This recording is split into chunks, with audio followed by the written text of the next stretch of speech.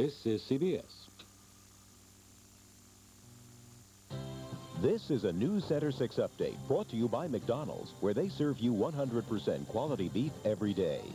Good evening. Schenectady did battle tonight with its only existing adult movie theater and lost round one. That story at 11 on News Center 6 Update. And we will talk to a woman who is $75,000 richer tonight after winning a civil rights suit against the city of Rensselaer. Tim. It's going to get cold tonight, cold enough to freeze your plants and water. 100% pure all-American beef. Sear sizzled on the grill, hot and fresh. It's a good time for the great taste of McDonald's.